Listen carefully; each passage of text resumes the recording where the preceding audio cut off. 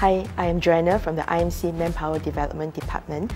I work closely with the institutes of higher learning such as ITE and NTU, as well as industry, to develop a pipeline of maritime talents for the IMC cluster.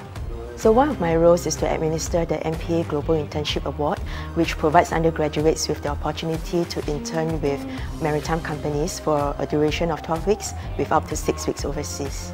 A competent workforce is critical to the success of the maritime industry, so through this program, we hope to provide students with first-hand insights to the diverse career options in maritime and potentially pique their interest to join our industry upon their graduation.